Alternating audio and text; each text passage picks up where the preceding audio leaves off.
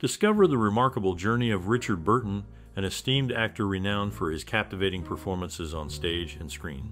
His talent and charm have left a lasting impression on audiences worldwide. Have you ever felt inspired or moved by his work? Share your personal stories below. Stay tuned for more intriguing facts in this video. Richard Burton, a famous actor, made a lasting impression on the big screen with his unforgettable roles. He starred in many timeless movies that people still love today. Some of his best-known films include Who's Afraid of Virginia Woolf, with Elizabeth Taylor, Cleopatra, where he played Mark Antony, and The Spy Who Came In From the Cold as Alec Lemus. These movies really show off how talented he was. For anyone who hasn't seen his work, watching these films is a great way to see why he was so amazing. He was able to capture audiences with his incredible acting, leaving behind a lasting impact on the movie world. Richard Burton's influence as a movie star is unmatched, with his performances being remembered for a long time. In the film Where Eagles Dare, he played Major Smith.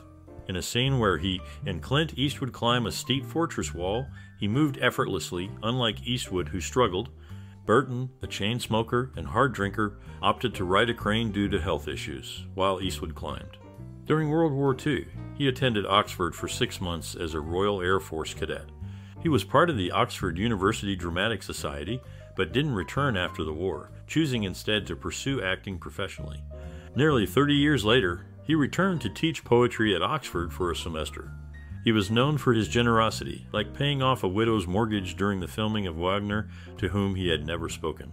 In the world of acting, there was someone who truly left a lasting impression. He took on roles that challenged him and captured the hearts of audiences.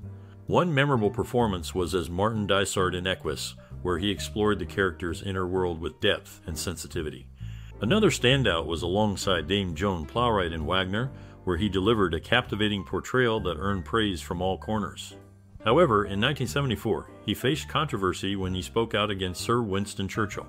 Some speculated that his bold stance was influenced by his relationship with Princess Elizabeth of Yugoslavia, which ended abruptly after much media attention. Despite facing backlash, he stood firm in his beliefs. In Cleopatra, he starred as Mark Antony opposite Dame Elizabeth Taylor. Despite challenges during filming, including disagreements and drama behind the scenes, their chemistry on screen was undeniable. Interestingly, their views on the film changed over time, finding humor in it despite initial reservations. They even enjoyed a spoof of the movie while aboard their yacht, the Klansman, a moment of lightheartedness in their busy Hollywood lives. In summary, this actor's journey was marked by highs and lows, each role and relationship shaping his path. His impact as an actor and public figure continues to resonate, a reminder of his talent and complexity as a person. The filming of Who's Afraid of Virginia Woolf took longer than expected, causing him to withdraw from Robbery. That role went to Stanley Baker instead. In the movie, he played George. Richard Burton, a lifelong alcoholic, had a rule never to act drunk. In the film, he portrayed a sober character despite the challenges of the role's varying levels of intoxication. And Where Eagles Dare, Clint Eastwood criticized the script initially. Most of Schaffer's lines went to him, while Eastwood handled the action scenes.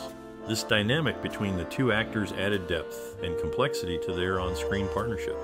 Despite initial apprehensions about the script, the film became a classic in its genre.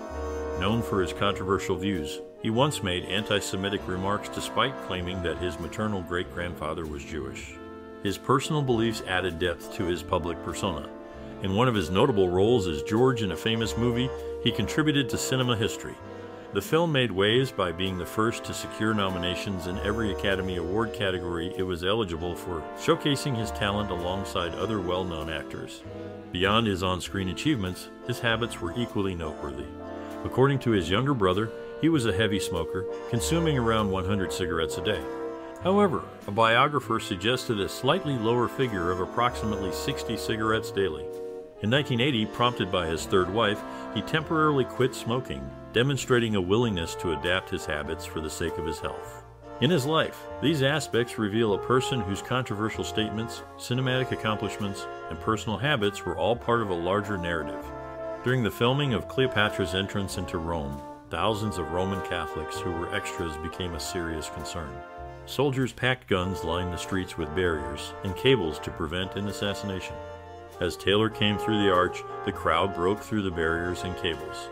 But as she and the movie crew feared for her life, she realized that they were shouting Basioliz, declaring their love for the actress.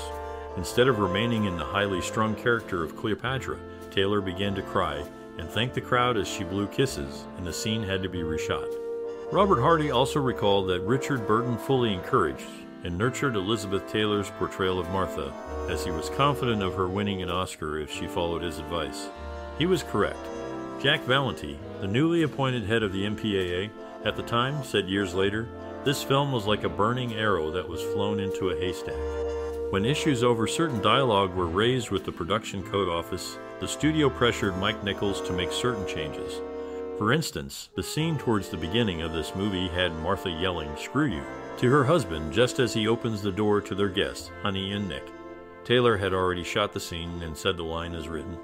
Warner Brothers, however, had Nichols change the line to "Got 'em you," which Taylor then re-recorded. Since the new phrase clearly didn't fit over the words her mouth was saying on the footage, Sam Osteen used a shot of her back as she starts to say it juxtaposed with a shot of Richard Burton opening the door. It worked perfectly.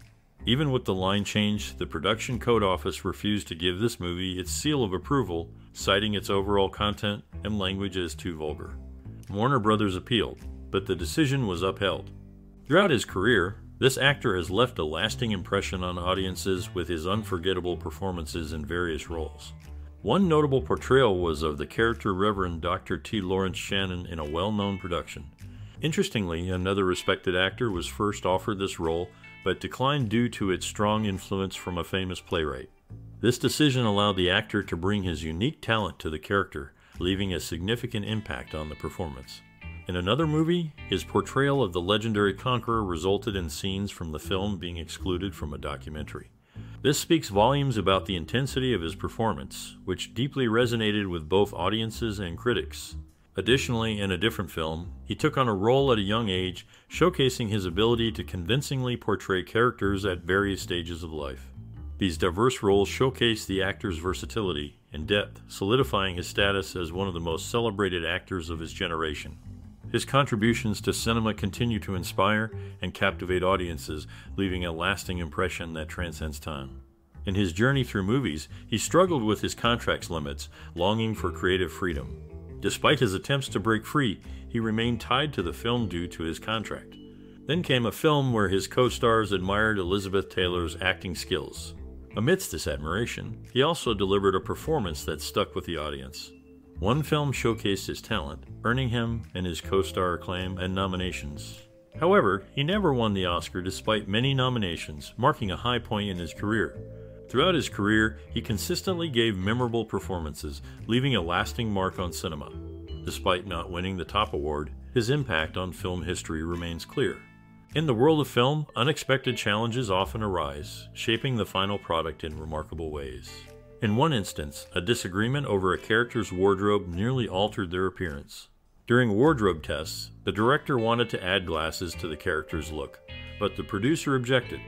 This led to a heated exchange, with the director ultimately refusing to compromise, ensuring the glasses remained in the film. In another film, exterior scenes were captured before a prestigious awards ceremony, adding a unique layer to the story. During a bar scene, a television screen briefly displayed a nominee from the same awards, creating an unexpected connection within the movie. In yet another project, a group of actors showcased their camaraderie by seamlessly transitioning between roles in different films.